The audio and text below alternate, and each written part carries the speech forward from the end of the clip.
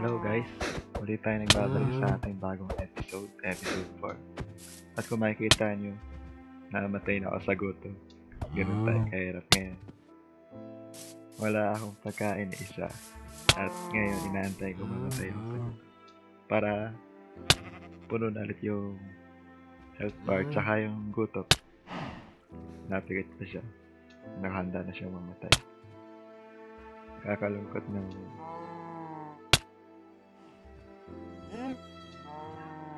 ayan. Isa na lang. Pak. Ayan. Namatay na siya. Namatay na ako. Wawa ng rip. Course rip. Rest in peace. Pieces. Lagi ako nagpapasting. Walang bago. Ay, may nakita tayong kabayo. Baka sakali matulong siya para hindi na ako lagi maglakad. Nag-isip ako ng papangalan sa kanya. Siguro ano na lang. Since may spots siya na puti. Wait. Ang cute niya eh. Ang bilis pala niya. Pati. Siguro si ano na lang siya.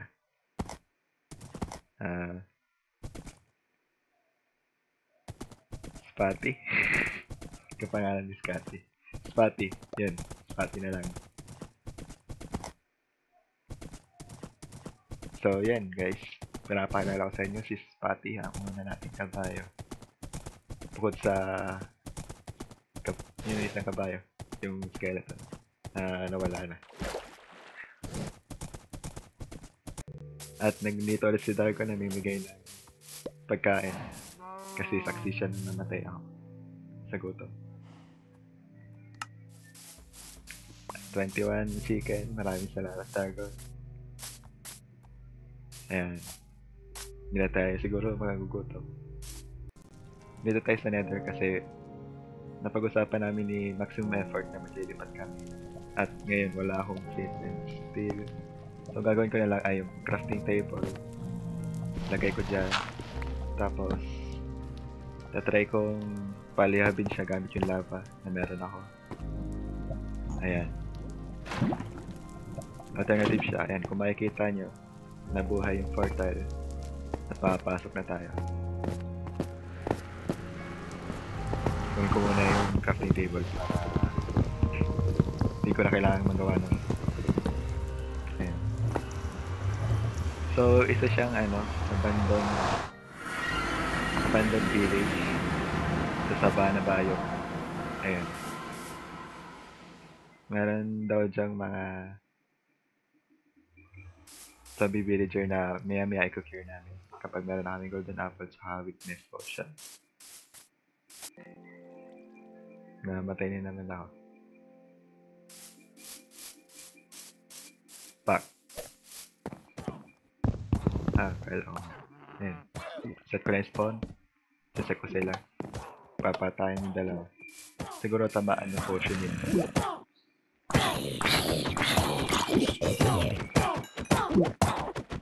Patay. Ay, may skeleton yari. Patay. Tak.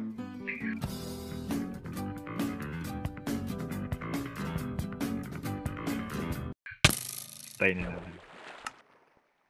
Parais na rin, puno naman ng HP. Lagay natin itong kama dito. Yan.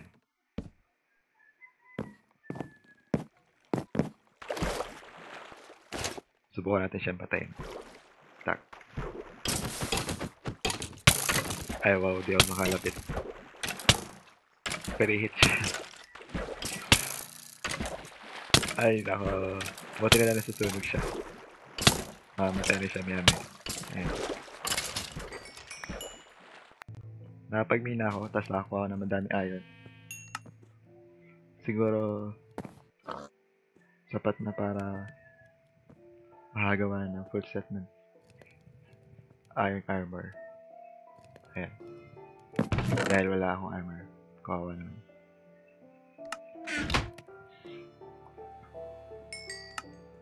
Apparently, dito ko nililipat lahat ng mga items ko. At ngayon, nag-i-smelt ako. At nilipat ko na rin yung claim the spot ko. Nasa dulo ng abandoned village. Ayan. Ito ang ating bagong simula.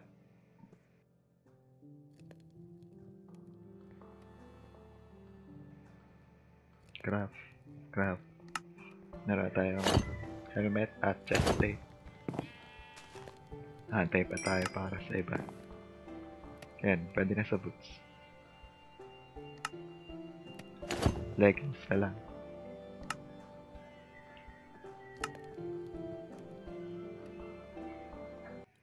And full armor set na tayo.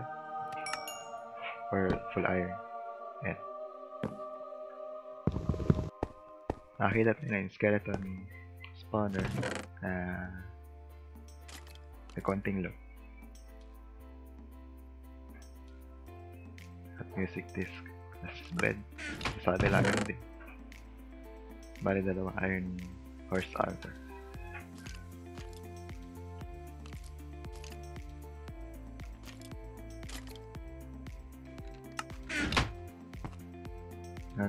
Gagawin natin siya mamayang farm. Ayun.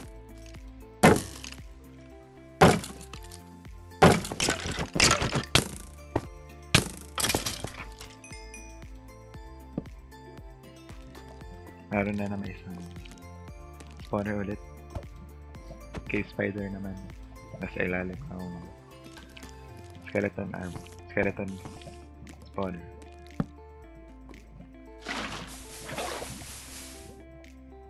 Para safe. Kasi nakakaba. Bakit tulog sa lab. Sisimula pa lang ulit.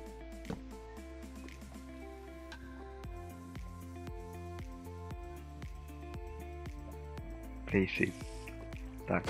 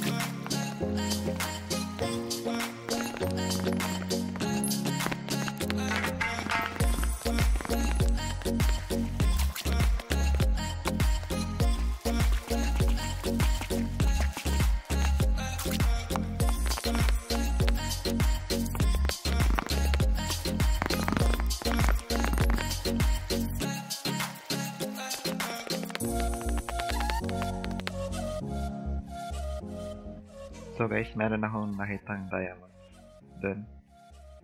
And tinago ko muna siya. Para surprise.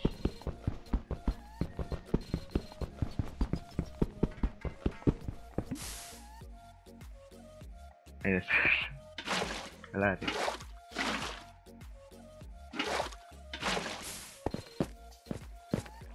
Anyway, nandito siya. Tanggalin muna natin mga laba, baka masunod. Ayan. Sa likod ng mga dirt. May laba. Ayan. Ayan. Ang diamond natin ulit. Na bago. Sisave ko muna siya. Mag-aantay ng fortune na pickaxe since may pickaxe na tayong diamond. Tingnan muna natin kung gaano siya kailangan. Dalawa. Tatlo.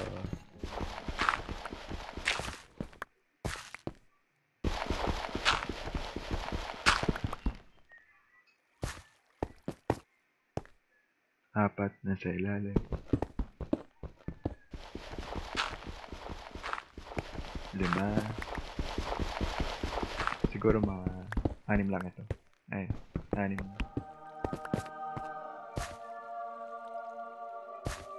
6 nga lang ata ito.